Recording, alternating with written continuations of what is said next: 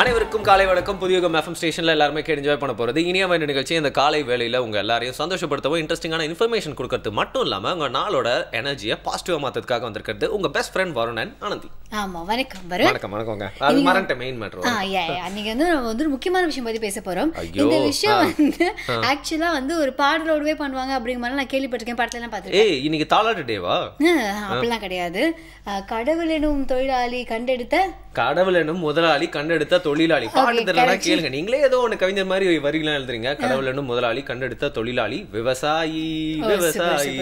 இப்ப நான் பாடினேன் அப்படிங்கறதையும் நான் சொல்லிக்க விரும்புறேன். நீங்க பாடின அப்படிங்கறத அக்செப்ட் பண்ணணும் இல்லையோ, நம்ம வந்து பேச போற விஷயம் அந்த அளவுக்கு இம்பார்ட்டன்ட் அப்படிங்கறதுனால கிரெடிட் உங்களுக்கு கொடுக்குறேன். Thank you so much. இன்னைக்கு பாத்தீங்கன்னா வந்து உழவர் தினம் அப்படின்னே சொல்லலாம். என்னப்பா நம்ம அதுக்குள்ள ஜான்வரிக்கு வந்துட்டோமா அப்படின்னு சொல்லிட்டு நிறைய பேர் யோசிக்க வேணாம். உழவர் தினம் அப்படிங்கிறது இன்னைக்கு வேர்ல்டு வைடா வந்து நிறைய இடங்கள்ல கொண்டாடிட்டு இருக்கிறதுனால, அது மட்டும் இல்லாம உழவர் தினம் இன்னைக்கு எடுத்து நம்ம பேச வேணும் ஒரு முக்கியத்துவம் இருக்கிறதுனால வந்து இன்னைக்கு வந்து ஒரு சூப்பரான கெஸ்ட் வந்து நம்ம கிட்ட நிறைய விஷயங்கள் உழவர்கள் பத்தியும் விவசாயம் பத்தியும் சொல்ல போறாரு. ஆமா, அதாவது நீங்க பொங்கல் வரைக்கும் வெயிட் பண்ணி தான் இந்த விஷயம் பத்தி தெரிஞ்சுக்கணும் அப்படிங்கிற அவசியம் இல்ல. இப்போ இந்த விஷயம் பத்தி தெரிஞ்சுக்கிட்டீங்க அப்படின்னா இந்த பொங்கல் வந்து உங்களுக்கு ரொம்ப வித்தியாசமா அமையறதுக்கும் வாய்ப்பு இருக்கு. ஓகே, உங்க பிள்ளைங்களுக்கு வந்து பிரெஞ்சு கிளாஸ்க்கு அனுப்புறீங்க, மார்ஷியல் ஆர்ட்ஸ் கத்து கொடுக்குறீங்க, ஆனா நம்மளுக்குலாம் எப்படி சாப்பாடு வருதுன்னு சொல்லிக்கிறீங்களா? அது மட்டும் இல்லாம நம்ம முன்னோர்கள் எல்லாமே பண்ணிட்டு இருந்த நம்ம சமுதாயத்துக்கு இசைந்து போயிட்டு இருந்த ஒரு தொழில் வாழ்வாதாரம் வாழ்வு முறை அப்படின்னே சொல்லலாம் விவசாயம். இதை பத்தி எல்லாருமே தெரிஞ்சுக்கணும் அப்படிங்கறதுனால தான் இந்த நாள். சோ நம்ம கெஸ்ட் கிட்ட பேசுறதுக்கு முன்னாடி நிறைய விஷயங்கள் பார்ப்போம் இல்லையா? அதான சம்பிரதாயம். ஆமா, முதல்ல என்ன பேச போறோம் அப்படின்னா நம்ம முத்திரையோட ஸ்டார்ட் பண்ண போறோம். நம்ம நாளை எப்பவும் போல பார்த்துடலாமா? பார்க்கலாம். வணக்கம். நலம்பெறும் முதிரைகள் விரல்களை மருத்துவர் வரிசையில் இன்று நாம் பார்க்க இருப்பது குரு வணக்க முதிரை. எந்த ஒரு செயலை நாம் செய்வதற்கு முன்பும் நமக்கு பிரியமான இறைவனையும் நமக்கு வழிகாட்டக்கூடிய குருவையும் நாம் வணங்கி அந்த செயலை தொடங்குவது என்பது அந்த செயல் வெற்றிகரமாக முடிவதற்கு நமக்கு துணை புரியக்கூடிய ஒரு வழிமுறையாகும். அந்த வகையில் இந்த குரு வணக்க முதிரை நமக்கு உபயோகமான ஒன்று.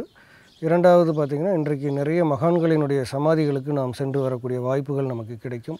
அந்த மாதிரி மகான்களினுடைய சமாதிகளுக்கும் சித்தர்களினுடைய சமாதிகளுக்கும் நாம் சென்று வரும் பொழுது அவர்களினுடைய எண்ணங்கள் போல நமது வாழ்க்கை அமைவதற்கு, அவர்களிடமிருந்து நாம் பரிசுத்தமான மற்றும் உறுதியான எண்ணங்களை பெறுவதற்கும் இந்த முதிரை உபயோகமாக இருக்கும். இந்த முதிரையின் பெயர் குரு வணக்க முதிரை. பொதுவாகவே இந்த முதிரைகள்லாம் பார்த்திங்கன்னா ஆள் மனதிற்குரிய முதிரைகள். இப்போ நம்மளுடைய இந்து மதத்தில் இந்த மாதிரி ஒரு முதிரை வச்சுருப்போம். ஆள் மனதிற்குரிய முதிரை இது. இதே முதிரையை இப்படி கொஞ்சம் மாற்றி மடித்து வச்சோம்னா இதுவும் ஒரு ஆள் மனதிற்குரிய முதிரை. இது நம்மளுடைய கிறிஸ்துவ மதத்தில் நம்ம பின்பற்றக்கூடிய ஒரு முதிரை. இந்த முதிரை வந்து நம்மளுடைய இஸ்லாம் மதத்தில் பின்பற்றக்கூடிய முதிரை. இப்போ இந்த முதிரை தான் குரு வணக்க முதிரை அப்படின்னு சொல்லி நம்ம பண்ணுறோம். இது மூன்றுமே ஆள் மனதிற்குரிய ஒரு முதிரை.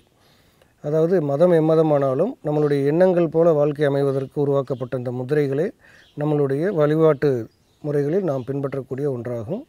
இந்த முதிரை குரு வணக்க முதிரை வைக்கும் பொழுது நம்மளுடைய அநாதக சக்கரம் என்று சொல்லக்கூடிய அந்த மார்பினுடைய நடுப்பகுதியில் இந்த மாதிரி வச்சு மணிக்கட்டு பகுதியில் நம்மளுடைய மார்பகத்தை தாங்கி இந்த மாதிரி கொஞ்சம் முதுகெலும்பை நேராக வைத்து இப்படி உட்கார வேண்டும்.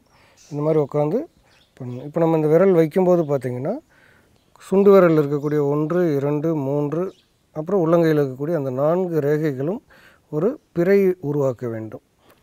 இந்த மாதிரி இப்போ இந்த மாதிரி உருவாக்குச்சுன்னா இந்த முதிரை வந்து குரு வணக்க முதிரை. உங்களுடைய கைகளில் சுண்டு விரலில் இருக்கக்கூடிய 1, 2, 3 மற்றும் உள்ளங்கையில் இருக்கக்கூடிய இந்த கோடு, இந்த 4ம் ஒரு நேர்கோட்டில் ஒன்றை தொட்டுக்கொண்டு மொத்தத்தில் பார்த்திங்கன்னா பிறைகளை உருவாக்கக்கூடிய ஒரு தோற்றத்தை இருக்க வேண்டும். இந்த முதிரை உங்களுடைய மார்புக்கு குறுக்காக இப்படி வைத்துக்கொள்ள வேண்டும். நடுப்பகுதியில் மார்புக்கு பக்கத்தில் மணிக்கட்டு பகுதியில் வந்து உங்களுடைய மார்பின் பக்கவாட்டில் தாங்கி இருக்கிற மாதிரி இருக்கணும். இந்த முதிரைக்கு பெயர் குரு வணக்க முதிரை. இந்த முதிரை நமக்கு ஆள் மனதிற்குரிய ஒரு முதிரை. நம்மளுடைய சுவாசம் சீராக அமையும், மனதில் உள்ள பயங்களை போக்கும், எண்ணங்களை சிறப்பாக அமைத்து கொள்வதற்கு உதவிகரமாக இருக்கும். மேலும் நமக்கு தேவையான சக்தியை இந்த பிரபஞ்சத்திலிருந்து பெற்றுக் கொடுக்கவும், நாம் பிரார்த்தனை என்று வைத்து கொண்டோமானால் என்ன பிரார்த்தனை செய்கிறோமோ அதை திரும்ப திரும்ப சொல்லிக்கொண்டே இருந்தால் நமது ஆழ் மனதில் அந்த பிரார்த்தனைகள் பதிந்துவிடும். அதன் பிறகு நமது உடம்பை அந்த மனது இயக்குகிறது. அந்த என்ன பிரார்த்தனை நம்ம செய்திருக்கிறோமோ அதற்கேற்றவாறு நம்மளுடைய வாழ்க்கை முறையை மாற்றி அமைக்கக்கூடிய ஒரு வல்லமை இந்த முதிரைக்கு இருக்குது. எனவே இந்த முதிரைகளை பழகும் பொழுது சிறப்பான எண்ணங்களை மட்டுமே நீங்கள் உங்கள் மனதில் எழுப்ப வேண்டும். தேவையில்லாத எண்ணங்களை மனதில் ஓட்டிக்கொண்டு இந்த முதிரைகளை செய்து பழகக்கூடாது. சிறப்பான எண்ணங்களை நீங்கள் உருவாக்கி அதற்கேற்றவாறு அதை வாழ்க்கையில் வெற்றியடைய பயன்படுத்துமாறு இந்த முதிரைகளை நீங்கள் பழகி கொள்ள வேண்டும். விரல்களே மருத்துவர் என்பது உடம்புக்கு மட்டுமல்ல மனதிற்கும் என்பதை நிரூபித்து வரக்கூடிய ஒரு அருமையான தொடர் இது.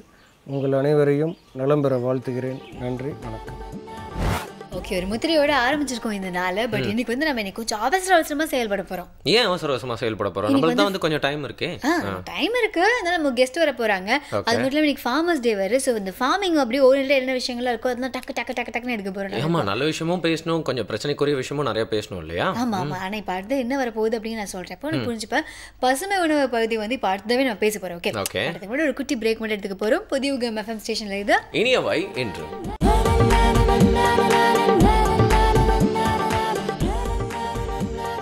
புதிய யுகம் எஃப்எம் ஸ்டேஷனில் இனியவன் நிகழ்ச்சி கேட்டு என்ஜாய் பண்ணிருக்கீங்க. வித் மீ வருடன் ஆனந்தி அவர்கள். நெக்ஸ்ட் பார்த்தீங்கன்னா வந்து இன்னைக்கு கொஞ்சம் டிஃப்ரெண்ட்டாக இருக்க போகுது அப்படின்னு சொல்லிட்டு என்கிட்ட ஏற்கனவே புதுச்சேரி சரவணன் அவர்கள் உங்ககிட்டனா வந்து என்னென்ன சாப்பிடணும், எப்படிலாம் அதை செய்யணும் அப்படின்னு சொல்லிட்டு நான் சொல்லி கொடுத்தேன். அதோட மகிமைகள்லாம் அப்பப்போ நான் உங்ககிட்டலாம் சொல்லுவேன். ஆனால் நீங்களே பார்த்தீங்கன்னா வந்து நிறைய பேர் இயற்கை விவசாயம் பண்ணுற காய்கறிகள்லாம் வாங்கி சாப்பிட்றீங்க. நிறைய பேர் வந்து இப்போ பார்த்தீங்கன்னா இன்ட்ரெஸ்டிங்காக வந்து இயற்கை விவசாயத்தில் இறங்கிட்டாங்க அப்படின்னு கூட சொல்லலாம். பட் அது கூட வரக்கூடிய அவுட்கம் இருக்கு இல்லையா, அந்த ஹார்வெஸ்ட் இருக்கு இல்லையா, அதுக்கப்புறம் அந்த காய்கறிகள்லாம் எப்படி நம்ம யூஸ் பண்ணி சாப்பிட்றது, கரெக்டான முறையில் நம்ம குக் பண்ணுறோமா அப்படிங்கிற மாதிரி நிறைய விஷயங்கள் வந்து கேட்டால் ஒரு கேள்விக்குறியாக தான் இருக்கும். ஆமா, சீரியஸாக நீங்கள் சொல்றது சரிதான். என்னன்னா நல்ல ஒரு காய்கறியாக இருக்கும். இவங்க சொன்ன மாதிரி இயற்கை விவசாயம் பண்ணி எடுத்து வந்திருப்பாங்க. எல்லாம் எடுத்து வந்ததுக்கு அப்புறமா டீப் ஃப்ரை பண்ணிடுவாங்க. டீப் ஃப்ரை பண்ண அதில் ஒரு சத்துமே இருக்காது அப்படிங்கிறது தெரிஞ்ச விஷயம் தான். அப்புறம் எதுக்கு அந்த ஃப்ரெஷ்ஷான காய்கறி, அப்புறம் எதுக்கு போய் அவ்வளோ ஃபார்மிங்லாம் பண்ணி எடுத்து வரணும் இல்லையா? சிம்பிளாக சொல்லிட்டீங்க. ஆனால் அது நிறைய பேர் வந்து ஏற்கனவே பேசி சொல்லியிருப்பாங்க. நிறைய வாட்டி இதை வந்து எல்லாருமே கேட்டிருந்தாலும் இதை வந்து திருப்பி கண்டினியூ பண்ணிட்டே இருக்கிறதுக்கான காரணம் வந்து டேஸ்ட் தான். நீங்கள் என்ன டேஸ்ட்ஃபுல்லாக சாப்பிடணும்னு நினச்சா கூட நம்ம புதுச்சேரி சரவணன் இருக்கார்ல, அவர் வந்து நிறைய நல்ல விஷயம் சொல்ல போறாருல, அதுக்கப்புறம் நம்மளோட முடிவெல்லாம் நம்ம மாத்திப்போம்னு நான் நினைக்கிறேன். ஆமா, இன்னைக்கு வந்து அவர் என்ன செஞ்சு காமிக்க போறாரு அப்படின்னா காய்கறி பாயாசம். ஓ மை காட், காய்கறி பாயாசமா? எனக்கு பாயாசம் வர ரொம்ப பிடிக்கும். அதுக்குள்ளே என் காய்கறியை போட்டாரு. அனைவருக்கும் வணக்கம். இன்றைய பசுமை உணவுகள் பகுதிக்கு உங்களை வரவேற்பதில் மகிழ்ச்சி அடைகிறேன். இன்றைக்கி நம்ம செய்ய போகிற உணவு காய்கறி பாயாசம். எப்படி செய்யலாம்னு முன்னாடி இதுக்கு என்ன தேவைன்னு பார்க்கலாம்.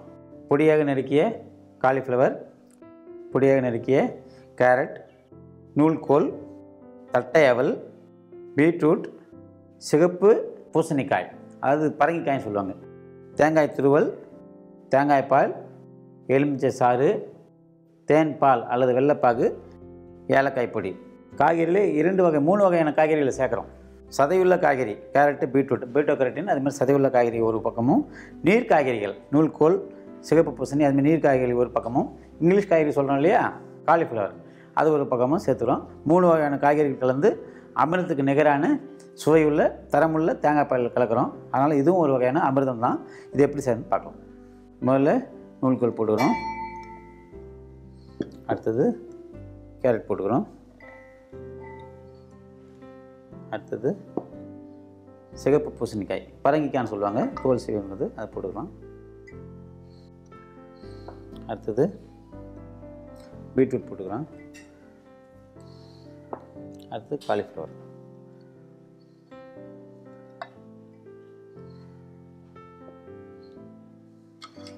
முதல்ல அதை க்ரஷ் பண்ணிக்கிறோம், அதுக்கப்புறம் தண்ணி ஊற்றி பால் எடுத்துக்கிறோம்.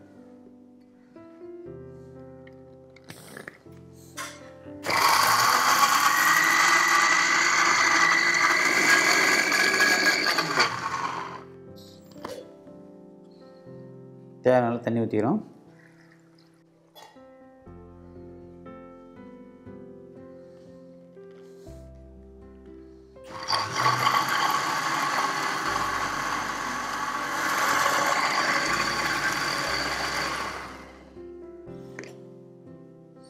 இப்போ தேவையான அளவு சாறு எவ்வளோ எடுக்கலாம் அப்படின்னு பட்சத்தில் அந்த அளவு தண்ணி ஊற்றி கலக்கிட்டு சாறு எடுத்துக்கலாம்.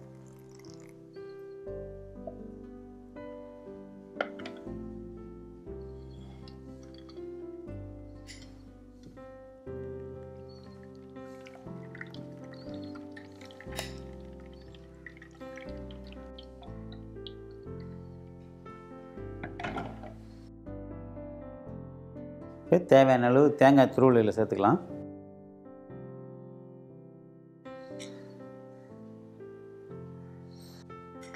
இதை சுவை ஊட்டுறதுக்கு தேங்காய் பால் கொஞ்சம் சம அளவு சேர்த்துக்கலாம்.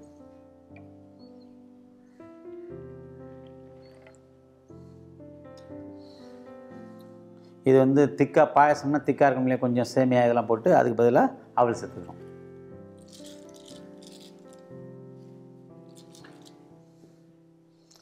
ஏலக்காய் ஒரு சிட்டிகை,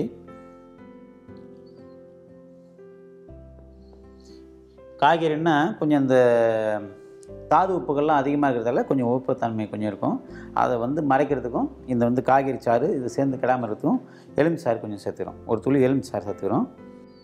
அதிகமாக எலுமிச்சை சாறு சேர்த்தாக்கா இதில் ஊற்றிருக்கிற தேங்காய் பால் தயிராக மாறிடும். அதனால் கொஞ்சமாக எலுமிச்சை சாறு சேர்த்து அந்த காய்கறி சாருக்கு உப்பு போல் மட்டும் சேர்த்துக்கிறோம். நமக்கு எந்த அளவுக்கு இனிப்பு சுவை வேணுமோ அந்த அளவுக்கு தேன்பால் அல்லது வெள்ளைப்பாகு சேர்த்துக்கிறோம்.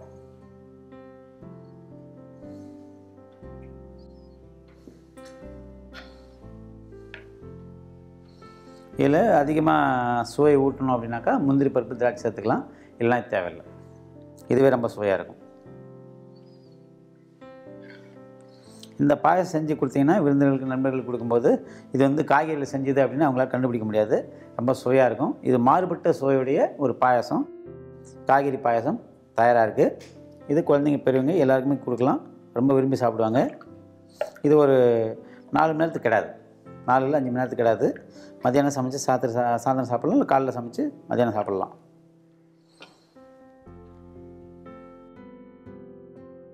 வேறு ஒரு நல்ல உணவோடு அடுத்த நிகழ்ச்சியை சந்திக்கலாம். நன்றி. ஸோ வரும் எனக்கு பிடிச்ச பாயசத்தில் காய்கறியெல்லாம் போட்டு குளிச்சு எழுந்திரிச்சிச்சா? ரொம்ப நல்லா இருந்துச்சு. அது மட்டும் இல்லாமல் இன்னைக்கு கொஞ்சம் டிஃப்ரெண்ட்டாக இருந்துச்சு. அவர் வழக்கமாக சொல்கிற விஷயங்களோட இல்லையா, அவர் நிறைய விஷயங்கள் எனக்கு எக்ஸ்பிளைன் பண்ணி சொன்னார். அண்ட் நெக்ஸ்ட் வந்து இன்னொரு இன்ட்ரெஸ்டிங்கான விஷயத்தை நம்ம பார்க்க போகிறோம். தே. சௌந்தரராஜன் அவர்கள் எழுதின ஒரு புத்தகத்தை தான் பார்க்க போகிறோம். உடல் உணவு மொழி அப்படிங்கிறது தான் என்னோட பேர் அப்படின்னு சொல்லலாம். பட் இதில் இன்னொரு விஷயமும் இருக்குது. உணவு அப்படிங்கிறதுக்கு பக்கத்தில் ஒரு ஈர் போட்டு பிராக்கெட் போட்டு அதுக்கு நடுவில் ஈர் போட்டு உணர்வு மொழி அப்படின்னு எழுதியிருக்காரு. விஜயா பதிப்பகம் வந்து இந்த புக்கை வந்து வெளியிட்டிருக்காங்க. 80 ரூபாய் இந்த பொக்கிஷத்தோட விலை. இதில் பார்த்தீங்கன்னா வந்து நிறைய நம்மளோட வாழ்க்கைக்கு தேவையான விஷயம் எதுலாம் வந்து தேவையில்லை அப்படின்னு வந்து 2 ஆங்கிள் சொல்லியிருக்காரு அப்படின்னு சொல்லலாம். ஓகே, ஸோ இந்த புக்கை வாங்கி படிக்கணும் அப்படின்னு விரும்புறவங்க வந்து வாங்கி படிச்சுக்கலாம். அண்ட் இப்போ அடுத்ததான் என்ன காத்துட்டு இருக்கு? அடுத்ததான் என்ன பார்க்க போறோம் கேட்டீங்கல்ல. இப்போ ஒரு சூப்பரான புக்கை பார்த்துச்சு. அண்ட் ஒரு இம்பார்ட்டன்டான விஷயத்தை பற்றி நம்ம பேச போறோம் அப்படின்னு சொன்னோம் இல்லையா. இந்த விஷயத்தை பற்றி நம்மளுக்கு தெரியும், நியூஸ்லாம் பார்த்துருக்கோம். இது ஒரு பிரச்சனையா இருக்குன்னு சொல்லிட்டு நம்ம பிறந்த நாள்ல இருந்து நம்மளுக்கு தெரிஞ்சிருந்தாலும் இன்ட்ராஸ்பெக்டிவா இதுக்குள்ள இறங்கி நம்ம நிறைய விஷயங்கள் வந்து பேச வேண்டியிருக்கு அப்படின்னு சொல்லலாம். அப்பதான் வந்து நம்மளுக்கு மட்டும் இல்லாமல் டெய்லி அவங்களால பயனடைஞ்சிட்டு இருக்க எல்லா மக்களுக்கும் அவங்கள பற்றின அவங்களோட கஷ்டங்களும் அவங்க என்னென்ன நன்மைகள்லாம் நம்மளுக்கு செஞ்சிருக்காங்க புரியும் அப்படின்னு நினைக்கிறேன். ஃபார்மர்ஸ் டே இதை பற்றி பேசுறதுக்காக நம்ம கூட ஒரு கெஸ்ட் வந்திருக்காரு. ஆமா, ஸோ இந்த ஃபார்மர்ஸ் அப்படின்னு அவங்க வந்து பேச போகும்போது வந்து ஃபார்மர்ஸ் பற்றி மட்டும் பேசல, நீங்க சாப்பிட்ற உணவை பற்றி தான் பேசுறாங்க. ஸோ அதனால எல்லாருக்குமே ரிலேட்டடான ஒரு டாபிக் இது. கொஞ்ச நேரம் கழிச்சு அந்த கெஸ்ட் வந்துருவாங்க. பட் அதுக்கு முன்னாடி ஒரு சின்ன பிரேக் எடுத்துக்கலாம். புதிய யுகம் FM ஸ்டேஷன்ல இது இனியவை என்று.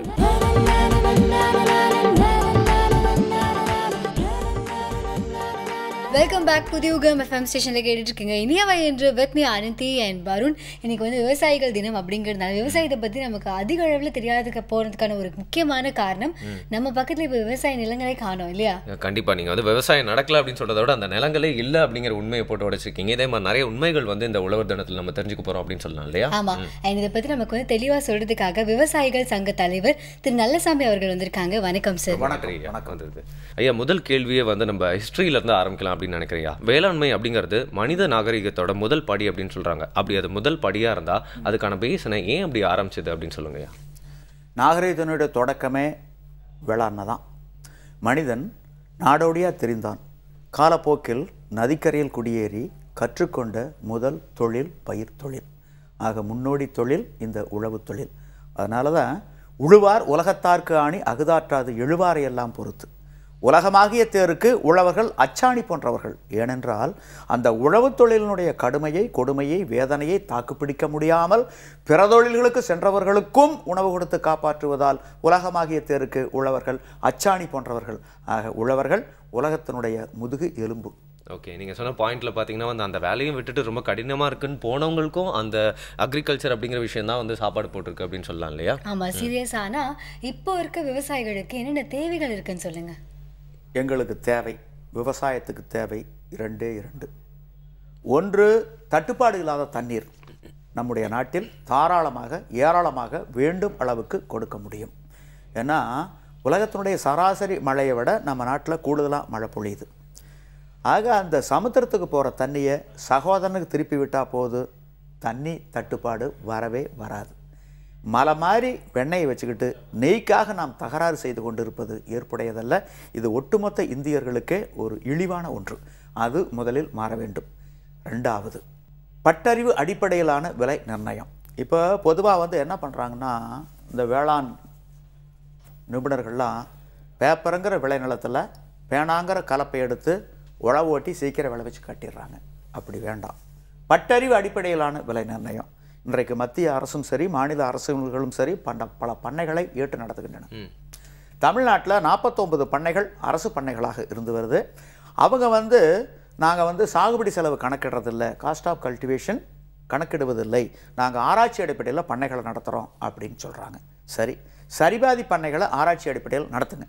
மீது 24 பண்ணைகளை வணிக நோக்கில் நடத்துங்க. நீங்கள் அரசு அதிகாரிகளை அமர்த்தி வேளாண் பட்டதாரிகளை வைத்து தொழிலாளர்களை அழைத்து அவங்களுக்கு தொழிலாளர் நல சட்டங்களெல்லாம் பொருந்துவதாக இருக்கணும். Factories act, industrial dispute act, payment of wages act, minimum wages act, maternity benefit act, workmen compensation act, employee state insurance act, payment of provident fund act, அத்தனை சட்டங்களுடைய நலன்களும் அந்த தொழிலாளருக்கு இருக்கணும். நீங்கள் முட்டுவலி ஓட்டு நீங்கள் சாகுபடி செய்யுங்க. அரசுக்கு 1 குவிண்டால் நெல் சாகுபடி செய்யறதுக்கு என்ன செலவாகுது, 1 குவிண்டால் பருத்தி எடுக்கிறதுக்கு என்ன செலவாகுது, 1 டன் கரும்பு விளைவிச்சு அறுவடை பண்ணி ஆலைக்கு கொண்டு செல்கின்ற வரை ஆகும் செலவு என்ன, 1 லிட்டர் பால் கறக்கிறதுக்கு என்ன செலவாகுது, அந்த சாகுபடி செலவை கணக்கிடுங்க. MS சுவாமிநாதன் குழு அரசால் நியமிக்கப்பட்ட குழு, அந்த குழு அரசுக்கு என்ன பரிந்துரை செய்துன்னா சாகுபடி செலவில் சரிபாதியை லாபமாக வச்சு அதை சாகுபடி செலவோட சேர்த்து விலை நிர்ணயம் பண்ணுங்கிறாங்க. அப்படி நீங்கள் விலை நிர்ணயம் பண்ணுங்கள். எப்படி அரசு ஊழியர்களுக்கு அந்த சம்பள கமிஷன், பே கமிஷன் சொல்கிறாங்கல்ல, அது வாழ்க்கை பிள்ளை ஒப்புநோக்கு அடிப்படையில், லைஃப் இண்டெக்ஸ் அடிப்படையில் நீங்கள் அறிவிக்கிறீங்களோ அதே மாதிரி இந்த சாகுபடி செலவு அடிப்படையில் நீங்கள் விலை நிர்ணயம் பண்ணுங்கள். இதுக்கு பின்னாடி எங்களுக்கு இலவசம் வேண்டாம், எங்களுக்கு மானியங்கள் வேண்டாம், எங்களுக்கு சலுகைகள் வேண்டாம், எங்களுக்கு கடனும் வேண்டாம், கடன் தள்ளுபடியும் வேண்டாம், எங்களை விவசாயிகளை சுதந்திரமாக வாழ விடுங்கள், தன்மானத்துடனும் சுயமரியாதையுடனும் இந்த அரசு இருப்பதற்குண்டான ஏற்பாடுகளை செய்ய வேண்டும். ஓகே, தங்களோட வாழ்க்கை எப்படி நியாயமாக போகணும் அப்படின்னு நினைக்கிறாங்களோ அதே மாதிரி விவசாயிகளுக்கும் நியாயமாக கிடைக்க வேண்டியது கிடைச்சா போதும் அப்படின்னு நீங்கள் சொல்கிறீங்கன்னு தெரியுதுயா. அது மட்டும் இல்லாமல் பார்த்தீங்கன்னா ஹவ் ஆர் யூ அப்படின்னு கேட்கறதுக்கும் how are you in this லைஃப்பில் இந்த வேர்ல்டு அப்படின்னு கேட்கறதுக்கும் நிறையா வித்தியாசம் இருக்குது அப்படின்னு சொல்லலாம். ஏன்னா நீங்கள் சொன்ன மாதிரி நிறைய பேர் இதை பற்றி பேசுகிறேன்னு சொல்லிட்டு பேப்பரில் மட்டுமே சில ஸ்டாட்ஸ் எல்லாம் காட்டி இதை பற்றி ஃபுல்லாக புரிய வைக்க பார்க்குறாங்க. பட் உண்மை நிலை அப்படிங்கிறதுக்காக கேட்குறேன், விவசாயம் எப்படி இருக்குது, விவசாயிகள் அதில் எப்படி இருக்காங்க? இன்றைக்கு விவசாயம் இந்தியாவை பொறுத்தளவில் அழிவினுடைய விளிம்பில் நிறுத்தப்பட்டிருக்கு. நாங்கள் யாருமே விவசாயத்தில் முதலீடு பண்ணுறதில்ல. நான் யதார்த்தத்தை சொல்கிறேன். விவசாயிகள் தங்களுடைய பிள்ளைகள்லாம் வெளியே போகணும், விவசாயத்தை விட்டுட்டு நான் பட்ட கஷ்டம் எங்களோட முடிட்டு அப்படிங்கிற எண்ணத்தில் விவசாயிகள் இருக்காங்க. அதனால தான் விவசாய குடும்பத்தில் பார்த்திங்கன்னா 75% வெளியே போயிட்டாங்க, வெளிநாடு போயிட்டாங்க, தொழிலுக்கு போயிட்டாங்க, நகரங்களுக்கு போயிட்டாங்க. இன்றைக்கி முதியவர்களுடைய தொழிலாக தான் விவசாயம் நடந்துக்கிட்டு இருக்குது. கிராமங்களில் எங்களுடைய வீடுகளில் முதியோர் இல்லங்கள். நாங்கள் இன்னும் 5 வருஷம் 10 வருஷம் பண்ணையை பண்ண முடியும், அதுக்கு பின்னாடி முடியவே முடியாது. இதற்கு பின்னால் என்ன செய்வது? இந்த விளைநிலங்களை பன்னாட்டு நிறுவனங்கள் இந்த விளைநிலங்களை கையகப்படுத்தி அவங்க 4000 ஏக்கர் 5000 ஏக்கர் அந்த அளவில் இயந்திரங்களை வச்சு விவசாயம் செய்வாங்க. அப்படி ஒரு கிழக்கிந்திய கம்பெனி வந்த மாதிரி பல நிறுவனங்கள் வரும். மண்ணின் மைந்தர்கள் அங்கே கூலியாட்களாக போக வேண்டிய கொத்தடிமைகளாக இருக்கக்கூடிய ஒரு சூழல் தான் உருவாகும். ஓகே, நீங்கள் இப்படி சொன்னாலும் நம்பவே முடியாத ஒரு சந்தேகம் ஏற்படுது, ரொம்ப பயம் அப்படிங்கிற மாதிரி தான் ஒரு சிந்தனை ஏற்படுது அப்படின்னு சொல்லலாம் இல்லையா? இந்த விஷயத்தில் இப்படியே போனால் விவசாயம் பண்ணுறதுக்கு அப்போ நம்ம ஊரில் யாரும் இருக்க மாட்டாங்க அப்படின்னு சொல்கிறீங்களா? இருப்பாங்க, விவசாயம் பண்ணுறதுக்கு இருக்க மாட்டாங்க. ஆனால் விவசாய கூலிகளாக தான் நாம் இருப்போம். ஏன்னா போகிற போக்கு அப்படித்தான் தெரியுது. ஏன்னா இயந்திரமயம் ஆகிட்டு இருக்கு. இன்றைக்கி ஸ்மால் இஸ் த பியூட்டிஃபுல், சிறிய அழகு அழகானதுங்கிறதெல்லாம் போச்சு. இன்றைக்கி எல்லாம் காந்தி என்ன சொன்னார்? Protection by மாசஸ்னார். மாஸ் ப்ரொடெக்ஷன் சொல்லலை, ஆனால் ப்ரொடெக்ஷன் பை மாசஸ். நிறையா பேர் உற்பத்தி செய்யணும். அதுக்கு தான் அவர் ராட்டையை கைத்தறியெல்லாம் கதரெல்லாம் கொண்டு அறிமுகப்படுத்தினாங்க. அதெல்லாம் இன்றைக்கி மாறிக்கிட்டு வந்துடுச்சு. இன்றைக்கி ஆடம்பரம், ஆரவாரம், ஆர்ப்பாட்டத்தை நோக்கி ஒட்டுமொத்த உலகம் போயிட்டுருக்கு. அமைதியை விட்டு விலகிட்டுருக்குறோம். சரி சரி, இப்படி ஒரு நாள், அதாவது உழவருக்குன்னே ஒரு நாள் அப்படிங்கிறத அனுபவிச்சிருக்காங்க இல்லையா? இந்த நாளை பற்றி எங்களுக்கு கொஞ்சம் சொல்லுங்கள். அதாவது உழவர் தினம்ங்கிறது பொங்கல் திருநாளை சொல்லுவோம். ஆனால் பொங்கல் திருநாள் இன்றைக்கி முக்கியத்துவம் கிடையாது.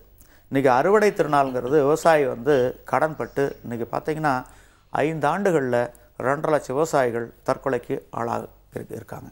அதாவது இந்த மாதிரி கொத்து கொத்தாக சாகக்கூடிய ஒரு நிலைமை, அது விளைவிச்சவனுக்கு இந்த நிலைமை இருக்கிறது வேதனைக்குரியது.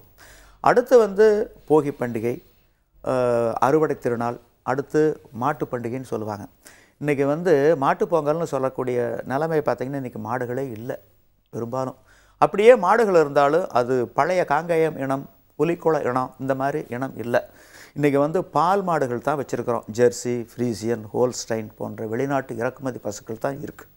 இன்றைக்கி டிராக்டர்களை வச்சு தான் மாட்டு பொங்கல் கொண்டாட வேண்டியதாக இருக்குது. ஆக இயந்திரமயமாகிட்டது.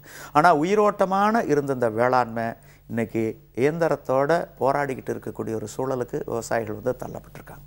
ஓகே. நீங்கள் பார்த்தீங்கன்னா வந்து நிறைய பேர் வந்து ரொம்ப ப்ரொபகேண்டா பண்ணிகிட்டு இருக்காங்க.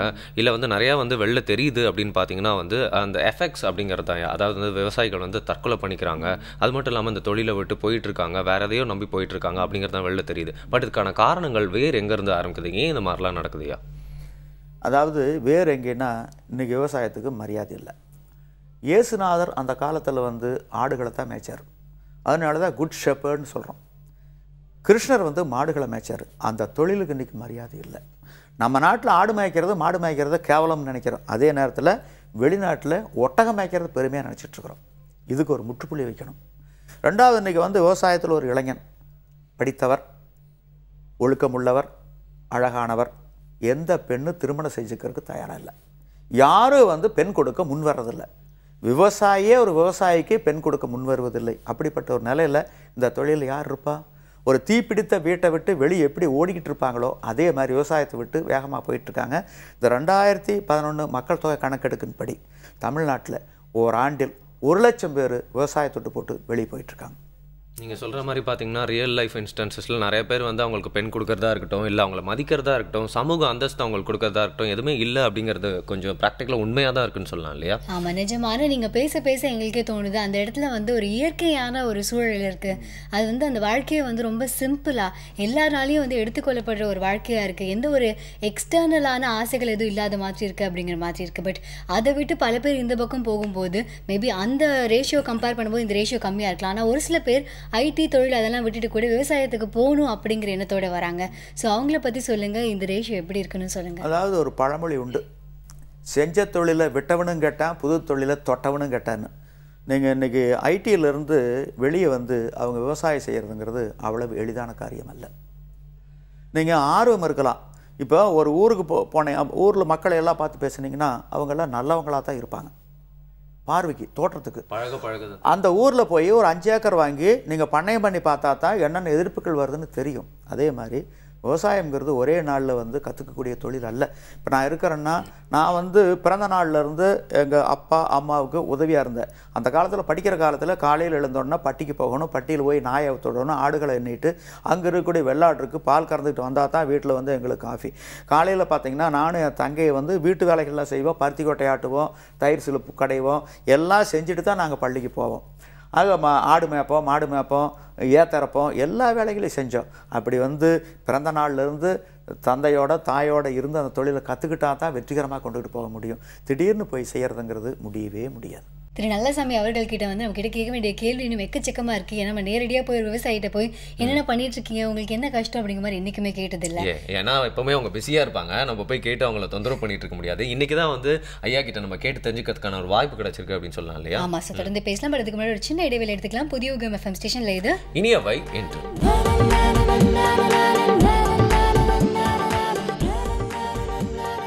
Welcome back. காலை வேலையில் எல்லாருமே கேட்டு என்ஜாய் பண்ணிட்டு இருக்கிறது இனியவா என்ன நிகழ்ச்சியை வருணன் ஆனந்தி கூட இன்னைக்கு பார்த்தீங்கன்னா வந்து ஒரு சூப்பரான கெஸ்ட் இருக்காரு உழவர் தினத்தில்.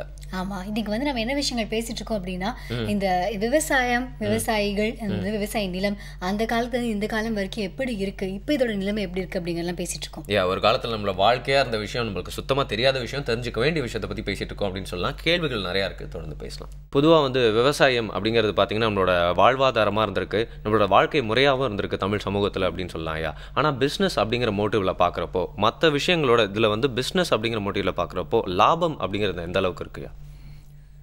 விவசாயத்தில் வந்து லாபம் இருக்குது.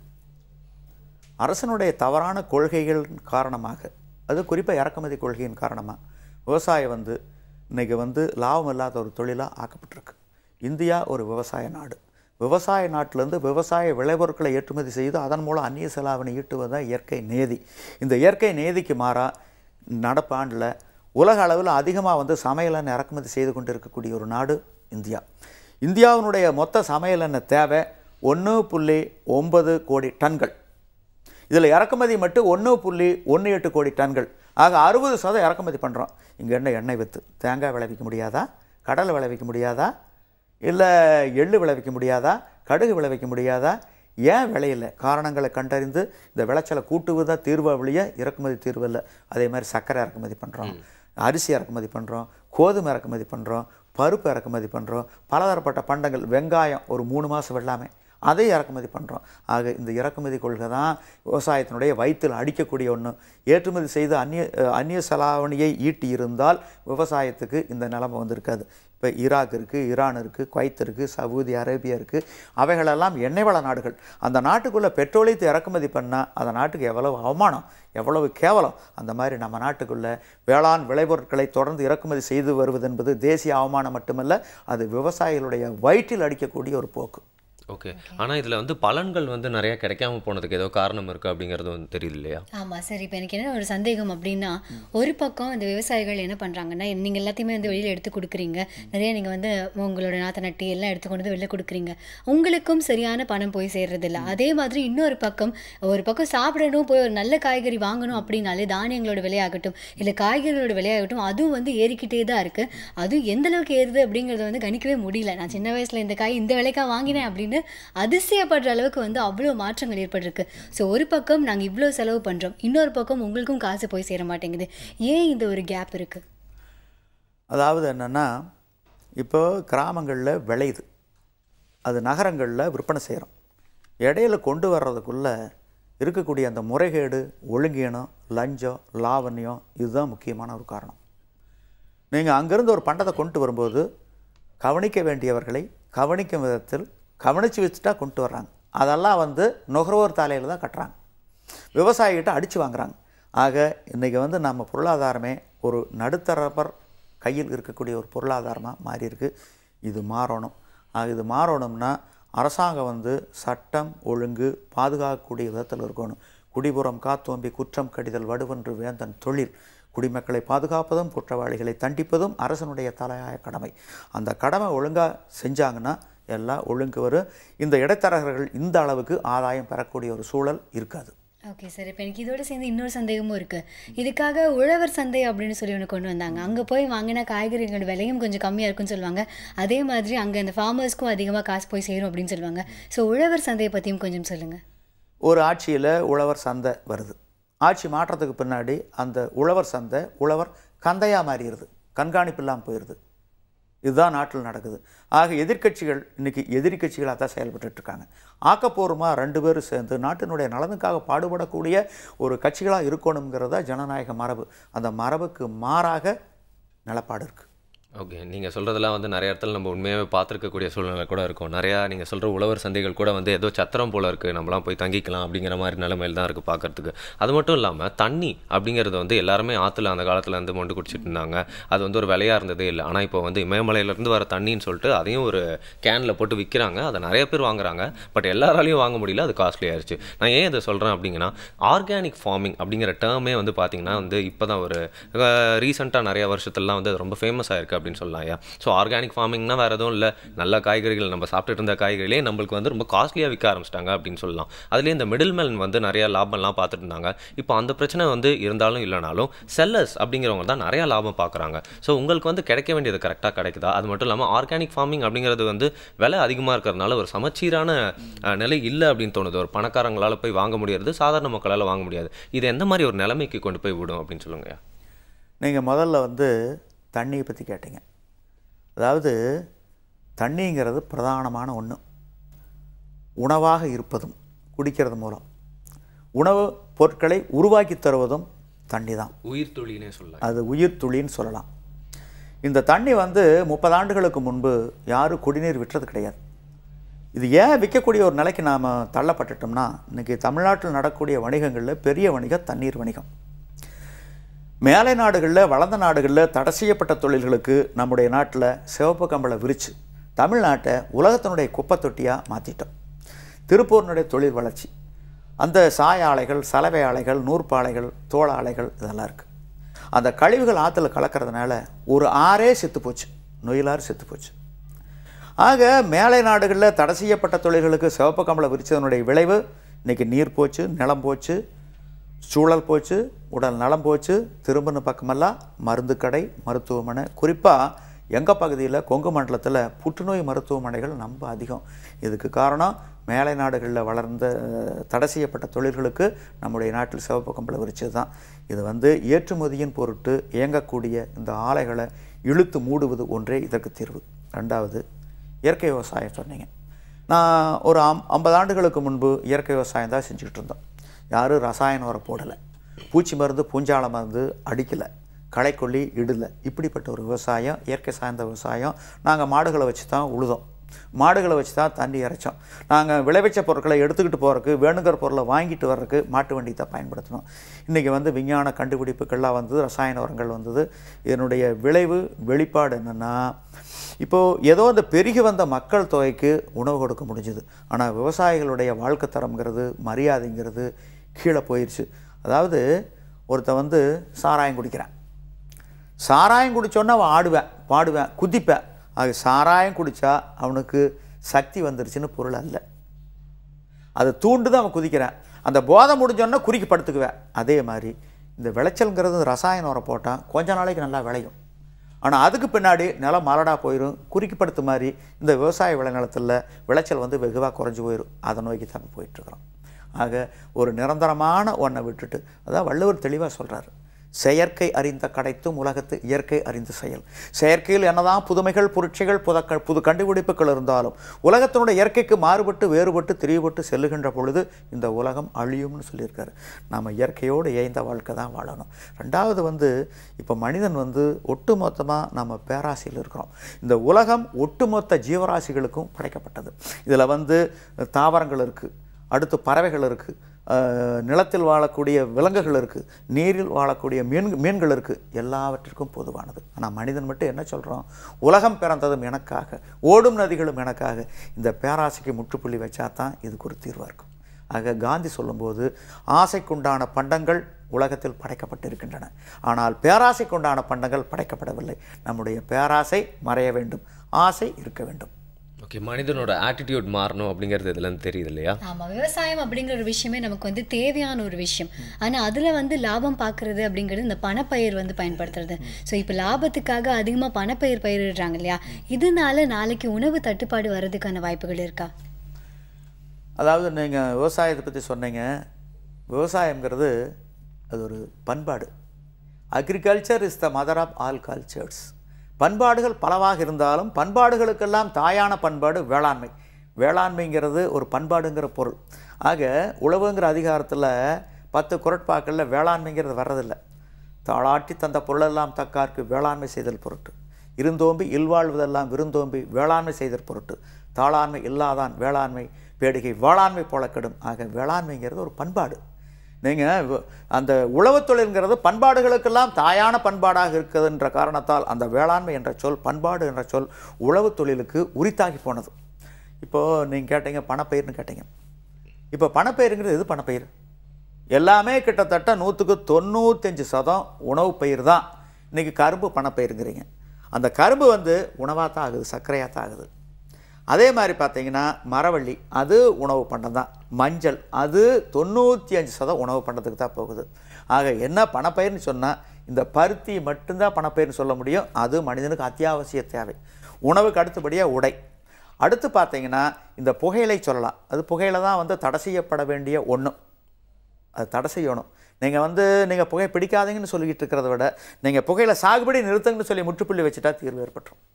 ஆக பணப்பயிர்னு சொன்னால் கிட்டத்தட்ட 95% எல்லாமே உணவு பயிர் தான். பணப்பயிர்னு சொல்கிறத 1, 2 சொல்லலாம். பேச பேச நேரடியாகவே ஒரு நிலத்துக்கு போகணும், அங்கே போய் விவசாயம் எப்படி நடக்குதுன்னு பார்க்கணும், நம்ம சாப்பிட்ற அந்த தக்காளியோ அந்த வெங்காயமோ எப்படி விளையுதுன்னு பார்க்கணும் அப்படிங்கிற மாதிரி சின்ன ஆசையும் வருது. கண்டிப்பாக எல்லா வாட்டியும் அந்த ஆசை இருந்திருக்கு. ஆனால் விவசாயம் செய்யணும் அப்படிங்கிற ஆசை உங்களுக்கு இருந்ததே இல்லையா? இருந்திருக்கு. ஆனால் அவங்க சொன்ன மாதிரி அதில் நிறைய விஷயம், மைன்யூட்டான விஷயங்கள்லாம் கூட இருக்குது மேபி. ஆனால் அதை ட்ரை பண்ணால் அவங்களோடவே சேர்ந்து வாழ்ந்தால் கண்டிப்பாக ஏற்படும் நினைக்கிறேன். கண்டிப்பாக கற்றுக்கிறதுல ஒன்றும் தப்பு இல்லை அப்படின்னு நினைக்கிறேன் இல்லையா? அண்ட் இன்னும் பார்த்தீங்கன்னா நீங்கள் சொல்கிற மாதிரி நிறைய கேள்விகள் இருக்குது. டைம் ரொம்ப கம்மியாக இருக்குது. தொடர்ந்து பேசலாம். சிறிய இடைவேளைக்கு அப்புறமா புதிய FM ஸ்டேஷன்ல இது இனியவை இன்று.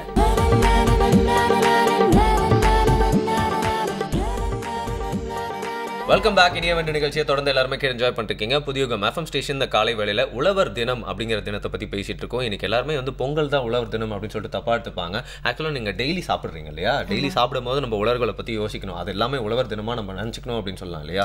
ஏன்னா நம்ம நீட் ஆஃப் த ஹார் அப்படின்னு சொல்ற மாதிரி நிறைய விஷயங்களை மறந்துட்டோம். அதெல்லாம் வந்து திருப்பி ரெக்கலெக்ட் பண்ணி ஞாபகப்படுத்த வேண்டிய ஒரு சிச்சுவேஷன்ல இருக்கும்னு சொல்லலாம் இல்லையா? ஆமா. ஸோ அந்த மாதிரி பல விஷயங்களை ஞாபகப்படுத்துறதுக்காக தான் ஈரோட்ல இருந்து நல்ல சமயம் அவர்கள் வந்திருக்காங்க. தொடர்ந்து பேசலாம். எப்போ நம்மளோட அத்தியாவசியமான தேவைகளுக்கு வந்து பணப்பயிர் அப்படின்னு பெயர் வச்சோமோ அப்பவே நம்மளோட பார்வை அது மேலே மாறிடுச்சு அப்படிங்கிறது இதெல்லாம் தெரியுது. அது மட்டும் இல்லாமல் பார்த்தீங்கன்னா வந்து பாப்புலேஷன் அப்படிங்கிறது நம்ம ஊரில் பெரிய ஆகிட்டே இருக்க ஒரு பிரச்சனை அப்படின்னு சொல்லலாம் இல்லையா? நம்ம சின்ன வயசுலேருந்தே problems of our country அப்படிங்கிறதுலே population வந்து பார்த்துருக்கோம். அதுக்கும் அக்ரிகல்ச்சர் அப்படிங்கிற ஒரு விஷயத்துக்கு வந்து கனெக்ட் பண்ணி பார்க்குறப்போ இத்தனை நீடு இருக்குது, ஆனால் நம்மக்கிட்ட வந்து இவ்வளோ தான் வந்து அந்த நீடுக்கு ஏற்ற ஒரு உற்பத்தி இருக்குது அப்படின்னு சொல்லலாம் ஐயா. பாப்புலேஷன் வந்து அதிகமாகிட்டே போகிறதுனால நம்மளோட உணவு உற்பத்தி வந்து நம்மளுக்கு பத்துமா அப்படிங்கிறது தான் என்னோட கேள்வியா. மக்கள் தொகை வந்து கூடிக்கிட்டே போகுது. இந்த உலகத்தில் எடுத்துக்கிட்டிங்கன்னா பல காலகட்டங்களில் 150 கோடி அளவுக்கு தான் மக்கள் தொகை இருந்திருக்கு. இன்றைக்கி 700 கோடி அளவுக்கு மக்கள் தொகை பெருகிட்டுது. இந்த பெருகினதை வந்து கட்டுப்படுத்த வேண்டிய ஒரு காலகட்டத்தில் நாம் இருக்கோம். குறிப்பாக இந்தியாவை பொறுத்த அளவில் இப்போ சீனாவை எடுத்துக்கிட்டிங்கன்னா சீனா மக்கள் தொகை அதிகம்னு சொல்கிறாங்க. ஆனால் பரப்பளவு நம்மளை விட 3 மடங்கு கூடுதல். ஆனால் இங்கே பரப்பளவு குறைவு, மக்கள் தொகை அதிகம். கட்டுப்படுத்த வேண்டிய ஒரு கட்டாயத்தில் இருக்கிறோம். இந்த உலகம்ங்கிறது ஒட்டுமொத்த ஜீவராசிகளுக்கும் பொதுவானது. இப்போ உடல் உறுப்புகள் இருக்குது, கை இருக்குது, கால் இருக்குது, மூக்கு இருக்குது, காது இருக்குது. ஒரு குழந்தை பிறந்த உடனே எல்லா உறுப்புகளும் வளர்ந்தா தான் வளர்ச்சி. மூக்கு மட்டும் வளர்ந்துக்கிட்டே போனால் எப்படி இருக்கும்? அதே மாதிரி மனிதர்களோட எண்ணிக்கை மட்டும் ஒசத்துக்கிட்டு போகுது, மற்ற உயிரினங்களோட எண்ணிக்கை குறைஞ்சிக்கிட்டு போகிறதுங்கிறது இது சமச்சீர் இல்லாத ஒன்று. கட்டுப்படுத்த வேண்டியது காலத்தின் கட்டாயம், அவசியம். நீங்கள் சொல்கிறது வந்து ஏற்றுக்கிற மாதிரியும் புரிகிற மாதிரியும் இருக்கியா? ஆனால் வந்து நிறைய பேர் வந்து அவங்களோட வாதத்தை எப்படின்னு வைக்கிறாங்கன்னா, வளர்ச்சி அப்படிங்கிறது நம்ம இந்தியாவை பொறுத்த வரைக்கும் நம்மளோட பாப்புலேஷனில் தான் இருக்குது, அதான் நம்மளோட ஸ்ட்ரென்த்து. 2025 வந்து நம்ம வந்து சீனாவை முந்தறதுக்கான எல்லா வாய்ப்பும் வந்து இந்த பாப்புலேஷன் அப்படிங்கிற ஒரு விஷயத்து மூலியமாக தான் வரும் அப்படின்னு சொல்கிறாங்க. ஸோ நீங்கள் அந்த கருத்தை எப்படியா பார்க்குறீங்க? இல்லைங்க, வளர்ச்சிங்கிறது வந்து நீங்கள் மக்கள் தொகையை கூட்டுறது மட்டும் வளர்ச்சி இல்லை, அது வந்து வீக்கம். It is swelling. குரோத்து வேறு, வீக்கம் வேறு. இது மக்கள் தொகை பெருக்கிறது வீக்கம். ஒட்டுமொத்த உலகத்துக்கே நம்ம ஒரு சவால் விடுக்கின்ற மாதிரி ஆகுது. நம்ம தான் வந்து இந்த உற்பத்தியெல்லாம் வந்து ரொம்ப அதிகமாக்கக்கூடிய ஒரு நிலைமையில் இருக்கோம் அப்படின்னு சொல்லலாம் இல்லையா? தேவையும் வந்து அதிகரிச்சுட்டு இருக்கோம் அப்படின்னு சொல்லலாம் இல்லையா? ஆமாம். இப்போ நம்ம வந்து அரசாங்கம் அப்படின்னு பார்க்கும்போது விவசாய கொள்கையே வந்து விவசாயிகளை பாதிக்குது அப்படிங்கிற மாதிரி சொல்கிறாங்க. எதிர்ப்பு நமக்கு வந்து எக்ஸாம்பிள் எடுத்துக்கிட்டோம் அப்படின்னா இந்த பிடி விதைகள் வந்து கொண்டு வரதுல அவ்வளோ வருஷமாக போராடிட்டு இருக்காங்க. இதனால விவசாயிகளுக்கு என்ன கிடைக்குது? இதை பற்றி எங்களுக்கு கொஞ்சம் டீட்டெயிலாக சொல்லுங்கள். அதாவது பிடிங்கிறது வந்து மரபணு மாற்றப்பட்ட விதை. அதாவது இது வள்ளுவரே சொல்கிறார், நுண்ணிய நூல்பல கற்பினும் மற்றும் தன் உண்மை அறிவே மிகுங்கிறார். என்ன தான் படிச்சிருந்தாலும், என்ன தான் கற்றிருந்தாலும், என்ன தான் மனதை அடக்கி ஆண்டிருந்தாலும், தவமயத்துக்கு போயிருந்தாலும் உன்னோட புத்தி ஒன்றுட்டு போகாதுங்கிறார். நான் இருக்கிற என்னுடைய கேரக்டர் யாரிடமிருந்து வந்தது? நான் பிறப்பதற்கு காரணமான தாயிடமிருந்தும் தகப்பனாரிடமிருந்தும் வந்தது. அவங்களுக்கு அவங்களுடைய மூதாதைகளிடம் வந்தது. இது பல லட்சக்கணக்கான ஆண்டுகளாக வந்தது. இதை ஒரே நாளில் மாற்றி காட்டுவேங்கிறது தான் பிடி, மரபணு மாற்றங்கிறது. இதனுடைய விளைவுகள் எப்படி இருக்கும்னு கண்டுபிடித்தவங்களுக்கு தெரியாது. ஆக இது சோதனையாக வச்சுக்கணுமே ஒழிய உடனடியாக வந்து நடைமுறைப்படுத்துவது கூடாது. இது அழிவில் போய் நிறுத்தினாலும் நிறுத்தும். ஆக இது வந்து ஆபத்தானதுங்கிறத என்னுடைய கருத்து. சரி, ஓகே. அண்ட் இந்த டேக்ஸ் அப்படிங்கிற ஒரு விஷயத்தில் பார்த்தீங்கன்னா வந்து விவசாயம் லிங்க் ஆகிருக்கு அப்படின்னு சொல்லலாம். ஏன்னா வந்து நம்ம நாட்டில் வந்து அதிகமாக டேக்ஸ் கட்டுறது அப்படிங்கிறது பார்த்தீங்கன்னா விவசாயிகள் அப்படின்னு சொல்கிறாங்க. அதுக்கான காரணம் என்ன? அது வந்து உண்மை தகவல் தானா அப்படிங்கிற சொல்லுங்கய்யா. 100க்கு 100 உண்மை. Who is the highest tax Bayer in India? ஒரு கல்லூரியில், மற்ற பொது இடங்களில், அறிவுஜீவிகள் இருக்கக்கூடிய இடத்துலையே இந்த கேள்வி கேட்டு என்ன பதில் வரும்? அனில் அம்பானி, முகேல் அம்பானி, டாட்டா, பிர்லா இப்படிப்பட்ட நபர்களுடைய பட்டியலை தான் வாசிச்சுட்டு இருப்பாங்க. ஆனால் உண்மையிலேயே அதிகமாக வரி செலுத்தக்கூடிய ஒரே ஒரு நபர் விவசாயி தான். இப்போ நான் வந்து 1 டன் கரும்பு விளைவிச்சா அரசாங்கத்துக்கு கிடைக்கக்கூடிய வரி 4000 ரூபா. நான் விளைவிச்சா தானே கிடைக்குது, இல்லை உனக்கு கிடைக்கிறது இல்லையில்ல? ஆகுது நான் செலுத்தக்கூடிய வரியா இல்லையா? இப்படி இருக்கின்ற பொழுது ஏன் என்னையை வந்து இந்த நாட்டினுடைய நிரந்தர பிச்சைக்காரனாக வந்து இந்த அரசாங்கம் வந்து வச்சுருக்காங்க? ஆக டிரான்ஸ்பேரன்சி, வெளிப்படைத்தன்மை இல்லாது இருப்பது தான் காரணம். இன்றைக்கி பார்த்திங்கன்னா விவசாயத்துக்கு இலவச மின்சாரம்னு சொல்கிறாங்க. 1400 கோடி ரூபாய் அரசாங்கம் மின் வாரியத்துக்கு கொடுக்குறாங்க. இது எல்லாத்துக்கும் தெரியுது. என்ன சொல்கிறாங்க பொதுவாக மக்கள்?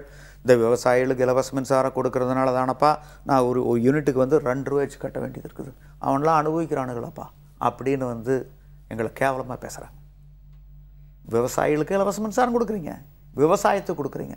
நாங்கள் வீடுகளுக்கு மின்கட்டணம் செலுத்திக்கிட்டு தான் இருக்கிறோம். அதனால் நுகர்வோர்களுக்கு குறைஞ்ச விலையில் உணவு பண்டம் கிடைக்கிது. விவசாயத்துக்கு மானியம் கொடுக்கறது நுகர்வோர்களுக்கு தான் போய் சேருது. ஒன்று. ரெண்டாவது பார்த்தீங்கன்னா, இந்த 1400 கோடி ரூபாய் இலவச மின்சாரம் எல்லாம் தெரியுதல்ல. இன்றைக்கி டாஸ்மாக் மது மூலமாக அரசாங்கத்துக்கு 24,000 கோடி ரூபா வருது. அதுக்குண்டான மூலப்பொருள் மொலாசஸ். அந்த மொலாசஸ்க்கு உண்டான பணம் எங்களுக்கு கொடுக்குறீங்களா? இல்லை. அந்த 24,000 கோடி எங்களுக்கு கொடுங்க. எங்களுக்கு இலவச மின்சாரம் வேண்டாம். Commercial tariff. இன்றைக்கி வணிக நிறுவனங்களுக்கு எந்த அளவில் நீங்கள் மின் கட்டணம் வசூலிக்கிறீங்களோ அதை நாங்கள் செலுத்த தயார். இதுதான் நாங்கள் சொல்கிறோம். ஓகே சார், இப்போ முன்னாடி நம்ம பேசிட்டு இருந்த மாதிரி எங்களுக்கு இங்கே இப்போ நகரத்தில் இருக்க பல பேருக்கு விவசாயிகள் என்ன பண்ணுறாங்க, நாங்கள் சாப்பிட்ற பொருட்கள் எங்கேருந்து விளையுது அப்படின்னு தெரியாமல் போகிறதுக்கான முக்கியமான ஒரு காரணம் இங்கே பக்கத்தில் விவசாய நிலங்கள் இல்லை. விவசாயிகளை நாங்கள் நேரடியாக பார்க்கறது இல்லை. உங்களோட பேசுறதுக்கான வாய்ப்புகளும் அவ்வளோ சுலபமாக எங்களுக்கு அமையறதில்லை. ஸோ ஒரு நகரத்திற்கும் விவசாயம் செய்கிற நிலத்துக்கும் எந்த மாதிரியான ஒரு தொடர்பு இருக்கணும்னு நினைக்கிறீங்க? அது மட்டும் இல்லாமல் இப்போ அதை பற்றி பேசுகிறவங்களும் நிறையா பார்த்தீங்கன்னா, இப்போ நகரத்தில் இருக்கவங்களுக்கு அதை எடுத்து சொல்கிறவங்களும் அவங்களோட ஒரு முன்னேற்றத்துக்காக அதை வேறு மாதிரி ஒரு பார்வையில் காட்டக்கூடிய ஒரு சூழ்நிலையில் தான் இப்போ நம்ம இருக்கோம். ஸோ அதனால் நகரத்துக்கும் இவங்க சொல்கிற மாதிரி விவசாயத்துக்கும் இருக்க வேண்டிய தொடர்பு எந்த அளவுக்கு இருக்கணும் அப்படிங்கிற சொல்லுங்கள். நகரங்களுக்கு கிராமங்களுக்கு தொடர்பு நல்லா இருந்தது. அன்றைக்கு நகரங்களோட எண்ணிக்கை குறைவாக இருந்தது, கிராமங்களோட எண்ணிக்கை கூடுதலாக இருந்தது. சுதந்திரம் அடைஞ்ச போது 85% மக்கள் கிராமத்தில் தான் வாழ்ந்துக்கிட்டு இருந்தாங்க. இப்போ அது 60% குறைஞ்சிடுச்சு. அந்த நகரை ஒட்டி இருக்கக்கூடிய புறநகர் பகுதிகள்லாம் நகரங்களாகவே மாறிடுச்சு. ஆக இன்றைக்கி குழந்தை வளர்ப்பிலிருந்து நம்ம மாறிட்டோம். ஆக ஒரு காலத்தில் காட்டுக்கோழியாக இருந்த நாம் காலப்போக்கில் நாட்டுக்கோழியாக மாறணும். இன்றைக்கு குழந்தை வளர்ப்புங்கிறது கறிக்கோழி வளர்ப்பு. ஒரு கூண்டுக்குள்ளே வளர்த்துறோம். அவங்களுக்கு எதுவுமே தெரியாது. ஆக இப்படிப்பட்ட சூழ்நிலையில் நீங்கள் அரிசி எங்கேருந்து வருது, காய்கறி எங்கேருந்து வருது அப்படின்னு கேட்டால் அது டிபார்ட்மெண்டல் ஸ்டோர்ஸில் விளையுது அப்படின்னு ஆங்கிலத்தில் தான் பதில் சொல்கிறாங்க. அந்த விளைநிலத்தில் விளையுதுங்கிறது அவங்களுக்கு தெரியாது. அதெல்லாம் நம்ம புரிய வைக்கக்கூடிய நிலைமையில் இந்த குழந்தைகளுடைய வளர்ப்பு இருக்கணுமே வெளியே ஒரு காட்டுக்கோழியாக நாட்டுக்கோழியாக குழந்தைகளை வளர்க்கணும், கறிக்கோழியாக வளர்க்கக்கூடாது. அதனுடைய விளைவுகளை வெளிப்பாட்டை ஒட்டுமொத்த சமுதாயம் இன்று அனுபவிச்சுட்ருக்கு. இதனால் நம்ம பண்பாடு நாகரிக கலாச்சாரத்தொட்டு வேகமாக விலகி போயிட்டுருக்கிறோம். இதனுடைய விளைவு நம்ம பெரியோர்களை கூட பாதுகாக்க முடியறதில்லை, முதியோர் இல்லத்துக்கு அனுப்புகிறோம்.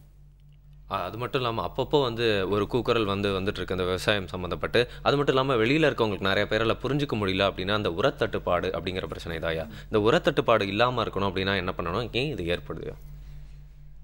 40 வருஷத்துக்கு முன்னாடி நம்ம உரத்தை நாடில் அரசாங்கம் தான் அறிமுகப்படுத்தினாங்க. நாங்கள் உரம் வேணும்னு கேட்கல. உரத்தை பற்றி எங்களுக்கு தெரியாது. ரசாயன உரங்களை கொண்டு வந்தாங்க. பூச்சி மருந்து, பூஞ்சால மருந்து, களக்கொல்லியெல்லாம் கொண்டு வந்தாங்க. அவங்க தான் அறிமுகப்படுத்தினாங்க. அதுக்கு முன்னாடி இயற்கை விவசாயம் பண்ணிக்கிட்டு இருந்தோம். ஆக அன்றைக்கி கிராமங்கள்லேருந்து நகரங்களுக்கு உணவு பண்டம் போகும். அது கம்போஸ்ட்டுங்கிற பேரில் உரமாக விளைநிலங்களுக்கு கிராமத்துக்கு வரும். அந்த சங்கிலி இருந்துக்கிட்டு இருந்தது. ரசாயன உரம் வந்த உடனே இப்போ ரசாயன உரத்துக்கு 1,20,000 கோடி அளவுக்கு மானியம் கொடுக்குறாங்க. அது யாருக்கு கொடுக்குறாங்க? மேலை நாடுகளில், வளர்ந்த நாடுகளில் விவசாயிகளுக்கு நேரடியாக கொடுக்குறாங்க. ஆனால் இந்தியாவில் அந்த நிறுவனங்களுக்கு கொடுக்குறாங்க. அதில் சில ரகசியங்கள் இருக்குது. அது சொன்னால் அது பெரிய கதை. அந்த நிறுவனங்களுக்கு கொடுக்கறதுனால அந்த ரசாயன உரங்களுடைய விலை குறைவாக இருக்குது. அது குறைவாக இருக்கிறதுனால நாங்கள் ரசாயன உரத்துக்கு மாறிட்டோம். ஏன்னா கூடையில எளிதாக வீசிட்டு போயிடலாம். இது நகரத்துக்கு இந்த குப்பையெல்லாம் எடுத்துக்கிட்டு போய் கொண்டுக்கிட்டு போகிறதுனா சிரமமாக இருக்குது. அன்றைக்கி 40 வருஷத்துக்கு முன்னாடி ஒரு சிற்றூராட்சி, பேரூராட்சி, நகராட்சி, மாநகராட்சி குப்பைங்கிறது அவங்களுக்கு வருவாய் ஈட்டு கொடுக்கக்கூடிய ஒன்றா இருந்தது. அது சுமை தாங்கியாக இருந்தது. இன்றைக்கி குப்பைங்கிறது சுமையாக போயிடுச்சு. நாங்கள் இயற்கை விவசாயத்தை விட்டுட்டு அந்த செயற்கை விவசாயத்துக்கு ரசாயன உரத்துக்கு போயிட்டோம். இந்த சங்கிலி அறுந்து போச்சு. நகர்ப்புறங்களில் ஆண்டுதோறும் குப்பை இருக்காது. ஆண்டுதோறும் ஏலம் விடுவாங்க. ஏலத்தில் எடுத்து நாங்கள் கிராமத்துக்கு விளைநிலத்துக்கு எடுத்துக்கிட்டு போயிடுவோம். இன்றைக்கி அப்படியே எடுக்காமல் போய் அது குவிஞ்சு குவிஞ்சு குவிஞ்சு இமயமலை மாதிரி நிற்கிது. அப்பப்போ எரிமலை மாதிரி எரியுது. இப்போ பள்ளிக்கரணை நீங்கள் பார்த்துருப்பீங்க, அங்கே நிலைமை என்னன்னு. இதெல்லாம் மாறணும்னா வளர்ந்த நாடுகளில் எப்படி விவசாயிகளுக்கு மானியம் கொடுக்குறாங்களோ, உரமானியம், அந்த மாதிரி நேரடியாக எங்களுக்கு கொடுத்துருந்தால் இந்த நகர்ப்புறம் நாராது.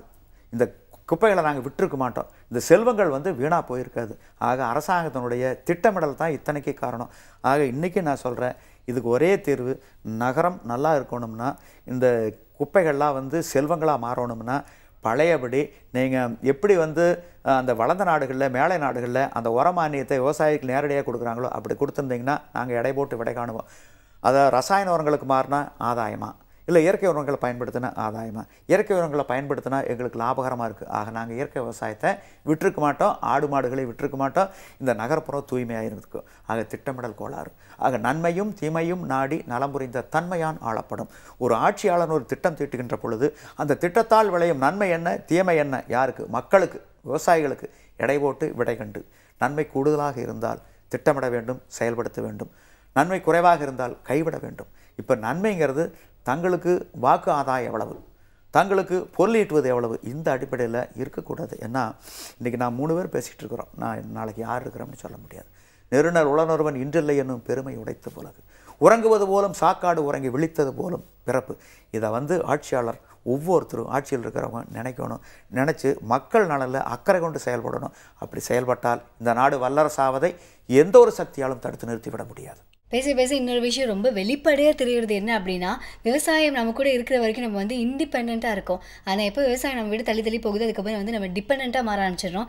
எத்தனை நாளைக்கு ஆனால் இன்னொருத்தங்க நமக்கு இன்னொரு நாடோ இல்லை வேறு ஏதோ ஒரு ஊரை நமக்கு தோல் கொடுக்கும் அப்படிங்கிறதும் தெரியாத ஒரு விஷயம். எக்ஸாக்ட்லி. அதே மாதிரி வந்து நேச்சுரலான விஷயங்கள் போய் ஆர்டிஃபிஷியல் விஷயங்கள் வந்துட்டே இருக்குது அப்படிங்கிறதுக்கு ஒரு உதாரணம் பார்த்தீங்கன்னா வாழை இலையே சொல்லலாம். அதில் இருந்தால் மற்ற உதாரணங்களும் நம்ம வந்து சூப்பராக வந்து ரிலேட் பண்ணிக்கலாம் அப்படின்னு சொல்லலாம் இல்லையா?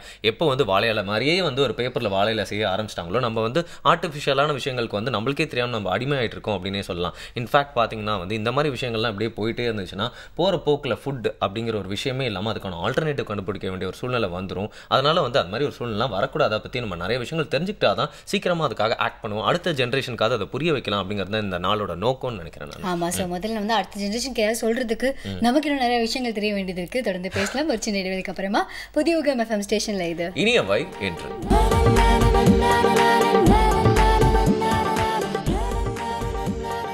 Welcome back. புதிய யுகம் எஃப்எம் ஸ்டேஷனில் இனியவை நிகழ்ச்சியை இந்த காலை வேளையில் எல்லாருமே என்ஜாய் பண்ணிருக்கீங்க. எனக்கு வந்து உழவர் தினத்தில் உங்ககிட்ட பேசிட்டு இருக்கிறது, தொகுத்து வழங்கிட்டு இருக்கிறது வருண். நான் வந்து இன்னைக்கு பார்த்தீங்கன்னா வந்து நம்ம கூட விவசாய சங்க தலைவர் இருக்காரு திரு நல்லசாமி அவர்கள். ஈரோட்டில் வந்து நம்ம கிட்ட பேசுறதுக்காக வந்திருக்காங்க. அவங்ககிட்ட வந்து நம்ம நிறைய விஷயம் பேசுறதுக்கு முன்னாடி பார்த்தீங்கன்னா வந்து நிறைய விஷயங்கள் நம்மளுக்கு சுத்தமாகவே தெரியல அப்படின்னு சொல்லலாம் இல்லையா? இன்னைக்கு வந்து குழந்தைங்க கிட்டலாம் வீட்டில் போயிட்டு வந்து இந்த சாப்பாடு எப்படி வருது, எங்கேருந்து விளையுது அப்படின்னு கேட்டால் வந்து அவங்க என்ன சொல்லுவாங்க அப்படிங்கிறது வந்து ரொம்ப எதிர்பார்க்கவே முடியாத அளவுக்கு இருக்கும் அப்படின்னு நினைக்கிறேன். ஏன்னா பொதுவாக வந்து குழந்தைங்க வந்து என்ன சொல்லுவாங்கன்னே தெரியாது, எக்ஸ்பெக்ட் பண்ணாம டக்குன்னு ஏதாவது ஆன்சர் சொல்லிடுவாங்க. ஸோ அன்னைக்கு என்ன நினைக்கிறேன் அப்படின்னா, இந்த ப்ரோக்ராம் பார்த்துட்டு இருக்க எல்லாருமே அவங்க வீட்டில் எந்த வயசு குழந்தையா இருந்தாலும் சரி, வளர்ந்த குழந்தையா இருந்தாலும் சரி, அவங்க கிட்ட போயிட்டு விவசாயம் எப்படி நடக்குது, நம்ம சாப்பிட்ற சாப்பாடு எப்படி வருது அப்படின்னு கேட்டோன்னா அவங்க என்ன பதில் சொல்றாங்க அப்படின்னு பார்த்தா நல்லா இருக்கும்னு நினைக்கிறேன். ஆமா, அது மட்டும் இல்லை, சின்ன சேஞ்ச் முன்னாடி இருந்தே வந்திருக்கணும். அந்த ஏ ஆஸ் அன் ஆப்பிளுக்கு பதிலாக ஏ ஆஸ் அன் அக்ரிகல்ச்சர் அப்படிங்கிற மாதிரி எல்லாமே மாத்திருந்தாங்க அப்படின்னா இந்த அளவுக்கு இதை பத்தி நம்ம தனியாக போய் கத்துக்கணும் அப்படிங்கிறதுக்காக ஒரு நாள் அமைச்சிருக்கோம். நீங்க ஃபியூச்சர்ல எல்லாருக்கும் அப்படி சொல்லி கொடுங்க. கண்டிப்பா. ஆனா இப்போ நம்ம பேசுறது நிறைய விஷயங்கள் இருக்கு, தொடர்ந்து பேசலாம். விவசாயத்துல வந்து 2-3 விவசாயங்களை அப்படி வெரைட்டியாக வந்து பிரிக்கிறாங்க. ஒன்று வந்து பாரம்பரிய விவசாயம் அப்படின்னு சொல்கிறாங்க, இன்னொன்று வந்து நம்ம இயற்கை விவசாயம் அப்படின்னு சொல்கிறாங்க, இன்னொரு பக்கம் வந்து அறிவியல் ரீதியான விவசாயம் அப்படின்னு சொல்கிறாங்க. விவசாயத்தில் இந்த மாதிரியான பாகுபாடுகள் இருக்கா? பாரம்பரிய விவசாயம் இயற்கை விவசாயம் ரெண்டு ஒன்று தான், அதை பாகுபடுத்த வேண்டியதில்லை. இப்போ இருக்கக்கூடியது நவீன விவசாயம். இன்றைக்கி வந்து விவசாயத்துக்கு ஆள் கிடைப்பது வந்து அரிதாக இருக்குது, குதிரை கொம்பாக இருக்குது. இப்போ பார்த்திங்கன்னா 3500 காலி இடங்களுக்கு, பணியிடங்களுக்கு 10 லட்சம் பேர் தேர்வு எழுதுகிறாங்க.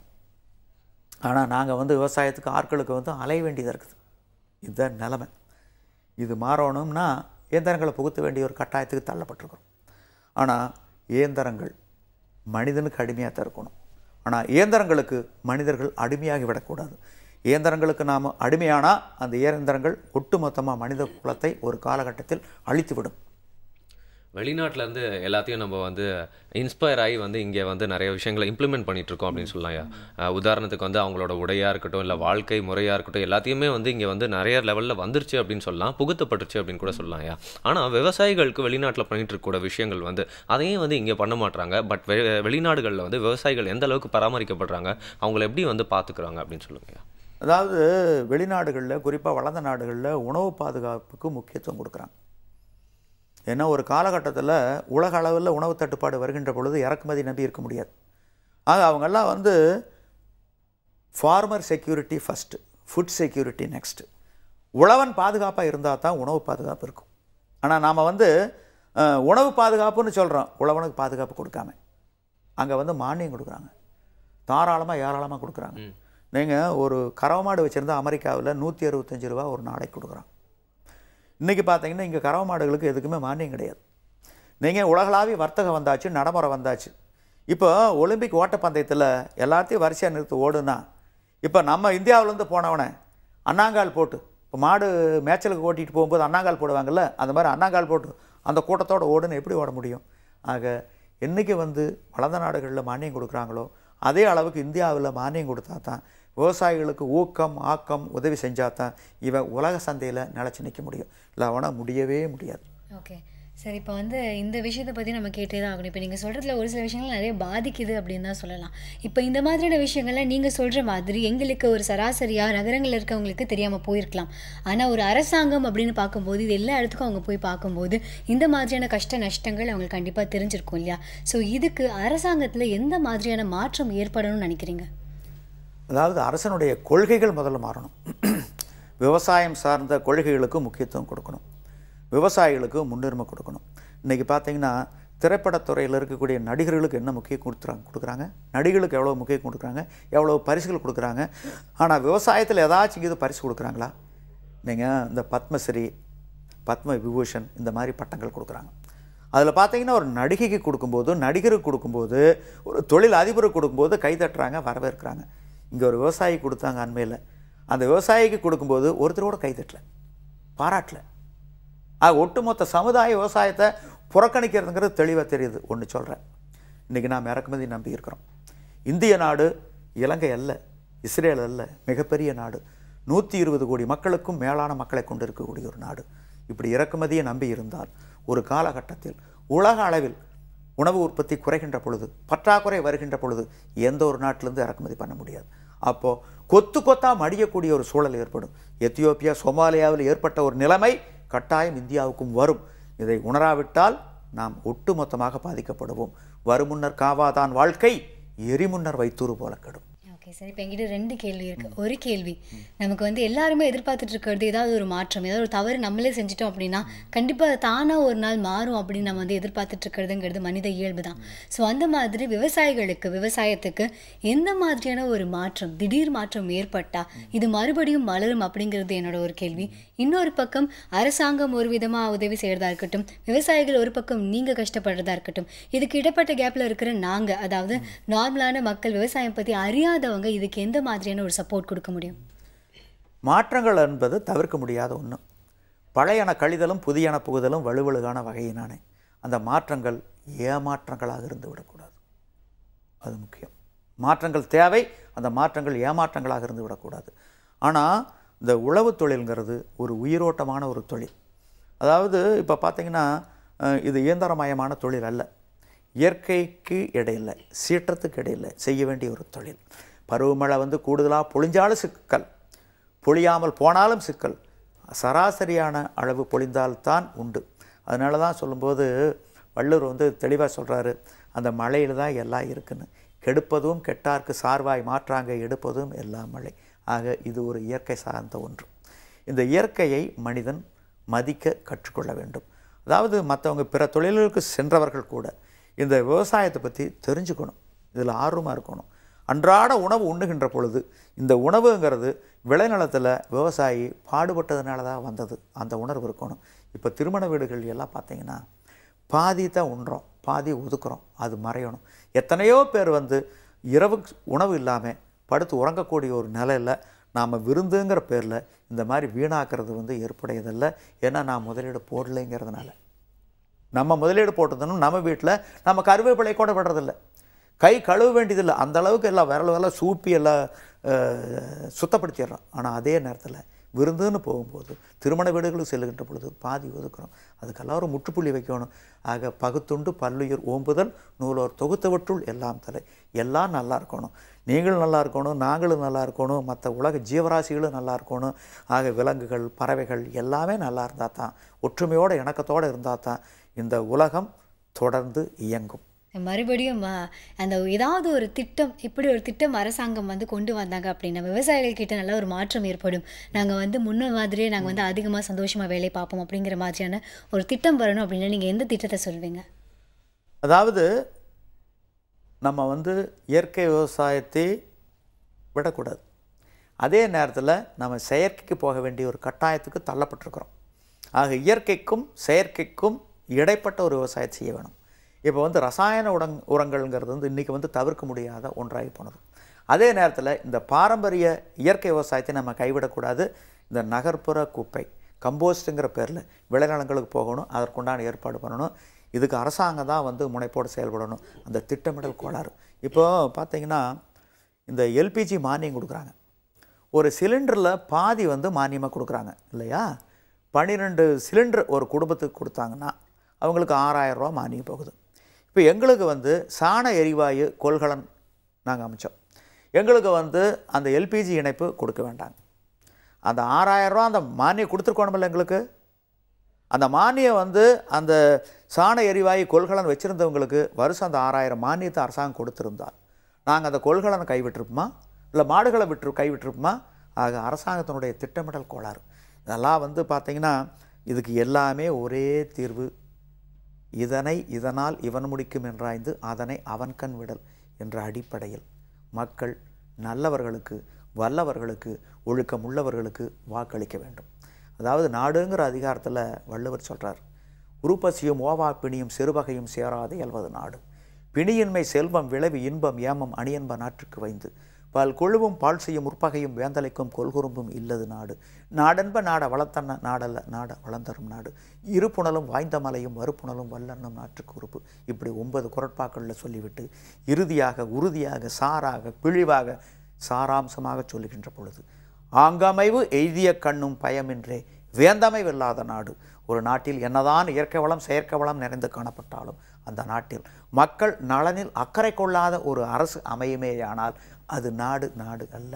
ஆக மக்கள் நலனில் அக்கறை கொள்ளுகின்ற நெல்லும் உயிரென்றே நீரும் உயிரென்றே மன்னன் உயிர்த்தே மலதலை உலகம் என்ற அடிப்படையில் மக்கள் வாக்களிக்க வேண்டும். அது சுதந்திரத்தினுடைய விலை, மக்களுடைய விழிப்புணர்வு என்ற பொறுப்புணர்வு வந்தால் பொற்காலம் மலரும், இல்லையேல் பொறாத காலம் தொடரும். விழிப்புணர்வு அப்படிங்கிற ஒரே விஷயத்துக்காக தான் இந்த நாள் நம்ம எடுத்து பண்ணோம் அப்படின்னு நினைக்கிறேன். உழவர் தினம் அப்படிங்கிற இந்த நாளில் வந்து எங்களுக்கு தெரியாத நிறைய விஷயங்கள், நாங்கள் கேள்விலாம் கேட்டாலும் எங்களுக்கே நிறைய விஷயங்கள் வந்து தெரியாது அப்படிங்கிறத சொல்கிறோம். எங்களுக்கு வந்து நிறைய விஷயத்தை புரிய வச்சுருக்கீங்க அப்படின்னு சொல்லலாம். இன்றைக்கி வந்து கூடிய சீக்கிரம் நம்ம இன்னொரு உழவர் சம்மந்தப்பட்ட நாளில் வந்து ஐயாவை மீட் பண்ணோம் அப்படிங்கிறது தெரியும். பட் அதுக்கு முன்னாடி நாங்கள் நிறையா திருவள்ளுவரையும் திருக்குறளையும் படிச்சிருக்கணும் அப்படிங்கிறதும் எங்களுக்கு தெரிஞ்சிருக்குன்னு சொல்லலாம் ஐயா. அண்ட் திருக்குறள்லேயே பார்த்தீங்கன்னா இவ்வளோ விஷயங்கள் இருந்திருக்கு அப்படின்னா நம்மளுக்கு தான் தெரியல அப்படின்னு சொல்லலாம் இல்லையா? நல்ல விஷயங்கள்லாம் இருந்துகிட்டே தான் இருக்குது. ஆமாம், இன்றைக்கி சீரியஸாகவே எனக்கு வந்து ஒரு சின்ன வருத்தம் மட்டும்தான். இதெல்லாம் வந்து நம்ம இங்கே உட்காந்து நிறைய விஷயங்கள் பேசணும். ஆனால் ஒரு நாளைக்கு வந்து உங்களோட இடத்துக்கே வந்து அந்த இடத்தெல்லாம் பார்த்துட்டு இதை பற்றி இன்னும் பேசியிருந்தா இன்னும் ரொம்ப சந்தோஷமாக இருக்கும். நிறைய விஷயங்கள் இங்கே வந்து நேர்பட பார்த்துருப்போம் அப்படின்னே தோணுது. இன்னைக்கு நிறையா வந்து கேள்விகள் பதிலெலாம் சொல்லி எங்களுக்கு விளக்குறீங்க. ஒரு நாள் வந்து அவங்க சொல்கிற மாதிரி எங்களை நேர்லேயே கூப்பிட்டு போய் விளக்குறீங்க. அண்ட் பார்த்தீங்கன்னா வந்து இன்னைக்கு வந்து உங்களோட டைம் ஸ்பெண்ட் பண்ணி உங்களோட நிறையா நேரம் குறைவாக இருந்தாலும் நீங்கள் எங்களுக்கு வந்து இந்த டைம்லாம் ஒதுக்கி எல்லாருக்கும் விழிப்புணர்வு ஏற்படணும் இந்த உழவர் தினத்தில் அப்படிங்கிறதுக்காக இங்கே வந்து பேசினதுக்கு ரொம்ப நன்றி. ரொம்ப ரொம்ப நன்றி. உனக்கு டாபிக் சம்மந்தப்பட்ட விஷயங்கள்லாம் பேசியிருக்கோம், எக்ஸ்பிளைன் பண்ணியிருக்கோம். நிறைய கெஸ்ட்லாம் வந்து நிறைய விஷயங்கள் பேசிட்டு போனாங்க. ஸோ கடைசியாக அது சம்மந்தப்பட்ட வெப்சைட் கொடுத்தா ஆப்வியஸ்லி நல்லா தான் இருக்கும். ஆமாம், என்ன வெப்சைட் அப்படிங்கிற சொல்லிடுறேன். action8.org. action8.org கரெக்டா? ஆமா, ACTION ஓகே. இது பேர் சொன்னதுக்கு அப்புறம் நீங்க ஏதோ ஆக்ஷன் மூவிஸ்க்கான ஒரு வெப்சைட் போல இருக்கே அப்படி மாதிரி பார்க்க கூடாது. இது வந்து அக்ரிகல்ச்சர் சம்பந்தமா எல்லா கேள்விகளுக்கும் அது வந்து பதில்கள் இருக்கு. நீங்க எப்படி தொல்காப்பியர் பத்தி எல்லாம் பேசுனீங்க, சோ வந்து தொல்காப்பியர் சொன்ன விஷயங்கள் மாதிரியும் கூட லைக் இந்த மண்ணில் இதான் விளையணும், இந்த மண்ணில் இந்த மாதிரியான நெல்கள்லாம் வந்து நீங்க பயிரிடலாம், இந்த காலத்துக்கு ஏற்ற மாதிரியான இந்த மாதிரி விஷயங்கள் நீங்க பயிரிடலாம், எல்லாத்துக்குமே சொல்யூஷன் இருக்கு. அதுல சொல்யூஷன் கிடையாது, சஜஷன்ஸ் இருக்கு. ஓகே, அப்ப நீங்க கொங்கு நாட்டுல இருந்து தானே வரீங்க, நீங்களும் போயிட்டு அந்த வெப்சைட்ல பார்த்து கொங்கு நாட்டில் எந்த மாதிரியான விதைகள்லாம் விதைக்கலாம், எங்க மாதிரியான அரிசிகள்லாம் அங்கே விளையும் அப்படிங்கிறலாம் கற்றுட்டு வந்து எனக்கு சொல்லுங்க. ஆமா, நான் போய் கற்றுக்கிட்டேன்னா அங்கே தான் போய் கற்றுக்கணும், வெப்சைட்லேயே பார்த்து எப்படி கற்றுக்க முடியும்? அப்போ சீக்கிரமா வந்து இந்த ஒர்க்கை விட்டு போயிட்டு விவசாயம் செய்கிற வழியை பாருங்க. ஆமா, நான் எப்பவுமே கிளம்பிக்கிறேன், பட் அதுக்கு முன்னாடி இன்னொரு கடமை வேறு பாக்கி இருக்கேன். எக்ஸாக்ட்லி. இன்னைக்கு நம்ம பேசின விஷயம் அப்படிங்கிறது பார்த்தீங்கன்னா எங்களுக்கான விஷயம் இல்லை, உங்களுக்கான விஷயம் இல்லை, நம்மளுக்கான விஷயம் அப்படின்னே சொல்லலாம். ஸோ இதை பற்றின கமெண்ட்ஸ் நீங்கள் கொடுத்தா தான் வந்து எங்களுக்கு உத்வேகம் அப்படின்னு ஒன்று இருக்கும் அப்படின்னே சொல்லலாம். ஸோ இதை பண்ண ஃபீட்பேக்ஸ்லாம் நீங்கள் அனுப்ப வேண்டியது feedback@pudiyugam.tv அப்படிங்கிற இமெயில் ஐடிக்கு. ஆமாம், அல்லது இப்போ கீழே தெரிய டோல் ஃப்ரீ நம்பருக்கு நீங்கள் உடனே கால் பண்ணி சுட உங்களோட ஃபீட்பேக் சொல்லலாம். அதுவும் இல்லை அப்படின்னா கைப்பட கடிதம் எழுதி நம்ம கீழே தெரிய அட்ரஸ்க்கு வந்து நீங்கள் எழுதி அனுப்பலாம். சொல்ல வேண்டியதான் சொல்லியாச்சு. இப்படி ஆளுக்கு உட்காந்துட்டே இருந்தா அப்படி அந்த கிளம்புற சீனை போட்டா தானே. ஆமா, இப்போ அப்படியே கிளம்பிக்கலாம். இதே மாதிரி பல விஷயங்களோட நம்ம நாளைக்கு வரலாம். புதிய யுகம் FM ஸ்டேஷன்ல இது இனியவை இன்று வருண் ஆனந்தி.